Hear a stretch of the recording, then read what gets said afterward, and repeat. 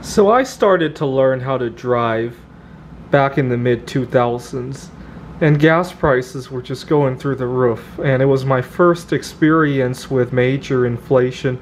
Obviously, if you listen to the Consumer Price Index, they'll say we didn't have inflation, but it was my first touch with inflation.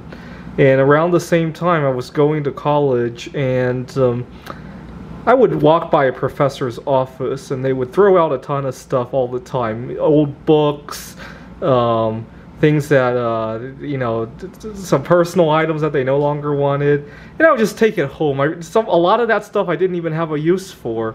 I just knew that our currency was losing money and I needed something hard, right?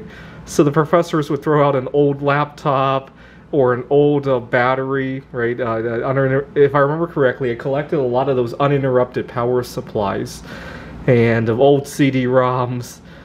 You name it, I would take it home. And then I moved out of my parents' home into an apartment in Rochester, New York.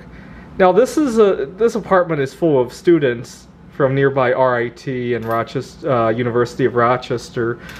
And a lot of students would throw out old furniture. And couches, tables, chairs. I would take them all into my apartment because I thought that was real wealth. Everything else was just fake. And eventually I had an apartment full of sofas, chairs, and tables, but nowhere to sit. It was packed floor to ceiling, wall to wall. My dad was so upset.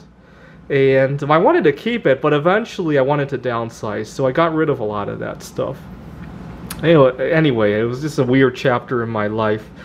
We were going through the financial crisis. I hoarded a lot of other stuff too, don't get me wrong. But I just got into this hoarding mentality. So here we are in 2021. And my favorite baking chocolate, coconut oil, obviously. I haven't been going out very much though. There's a fear that I have.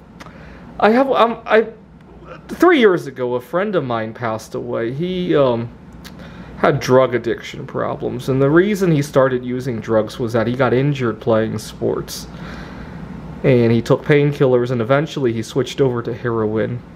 And ever since then I've been fearful that if I get injured in a car accident, in some sort of accident, or here in Phoenix it's especially hot, if I get some kind of heat stroke or get incapacitated, that people are going to give me painkillers or something that I might get addicted to.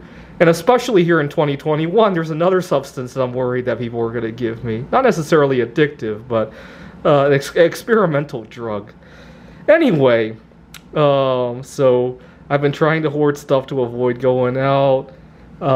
Some canned food, my favorite soy candle, and a bunch of colored pencils so I can make my own personalized fiat currency, right?